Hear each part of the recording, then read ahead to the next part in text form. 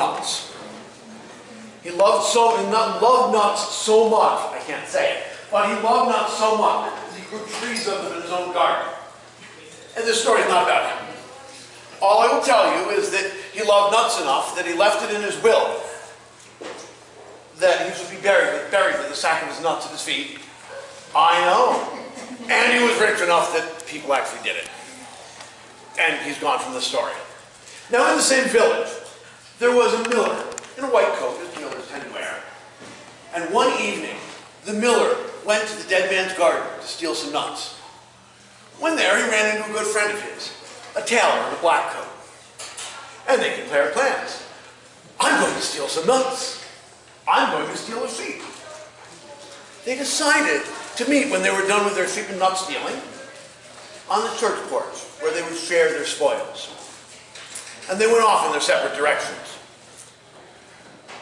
And the miller got there first. And then he had a sack of nuts from the man's garden and began to sit there on the church porch, cracking and eating the nuts.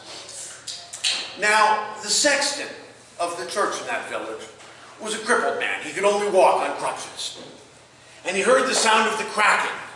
And he hobbled along to the church porch to see what was going on. And he saw a figure, all in white, cracking and eating nuts. And he immediately knew what this was. It, of course, was the ghost of the dead rich man eating his nuts on the church porch.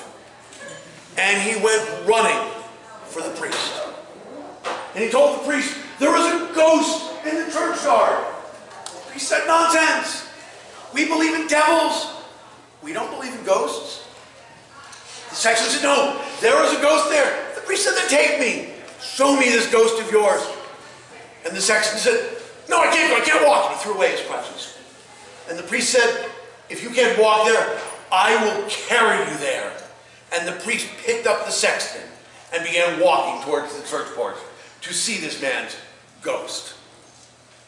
Well, the miller, still sitting there in his white coat, cracking and eating nuts, got bored. And he started to be afraid that his friend, the tailor, had been arrested by the constable while stealing the sheep. So he thought it was best to flee home with his nuts.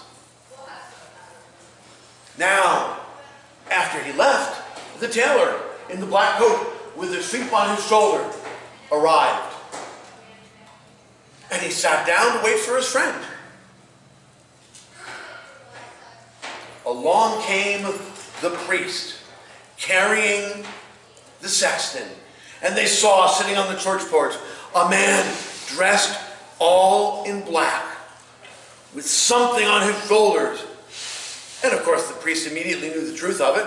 It was the devil carrying away some poor departed soul. And he said, see, I told you there were devils but not ghosts. And he threw down the sexton and ran. The sexton, when he hit the ground, was immediately cured and ran along with the priest, and in fact passed him. The two of them kept running and were never seen in the village again. The tailor sat there in his black coat with his sheep on his shoulder, and he knew what he'd just seen.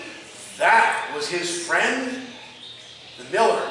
And the miller was being chased by the constable. And it was time for him to leave, because the constable would be back.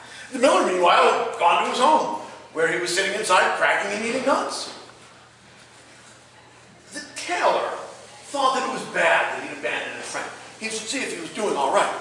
So he went to the miller's home, and he knocked on the front door and said, I have one of them, and he's tied by the legs, meaning, of course, the sheep. But the miller, when they knew it was the constable, who had the tailor tied by the legs. So he went running out the back door.